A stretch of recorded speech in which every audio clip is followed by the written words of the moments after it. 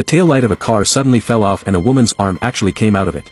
She wiggled her arm vigorously to attract the attention of passersby, as she was kidnapped by the man driving the car. Soon her actions were noticed by the driver behind her, who first chose to call the police, and told the police the current location and the license plate number of the robber. Through the car registration information, it was found that the license plate number was forged. The kind-hearted driver wanted to go up to see what the robber looked like, and the operator on the phone hurriedly blocked it, but still let the robber alerted, only to see him hit the direction directly out of the highway. The woman kept looking out through the gap, but found that there was not a single car on the road at this time. She picked up the paint bucket in the trunk and poured it out through the gap a little. She wanted to leave a mark on the way.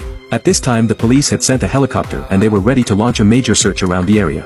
Finally at the traffic light intersection, a driver saw the paint in the trunk behind the car. Suspicious, he also kindly went up to remind the robbers. Hey, how you doing, man? You got, like paint coming out of your trunk?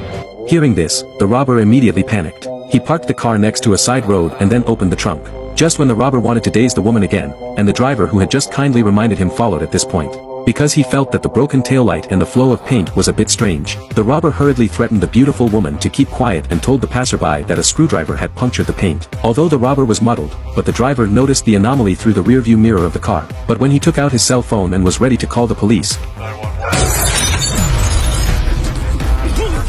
the robber came over and grabbed the phone and broke it. Immediately after using a shovel to shoot the other party unconscious, and then shut him in the trunk with the beauty, he drove his car to escape again. At this point the police have found the vehicle, but the robber has abandoned the car and fled. The police just found a pool of blood on the ground. At the same time, the man who was knocked unconscious suddenly came to his senses. Terrified, he kept shouting for help. Also, do not listen to the girl's persuasion, forcefully knocking on the trunk. However, these actions have completely enraged the robber, only to see him park the car on the side of the road, and then pick up the screwdriver, directly to send the man to God.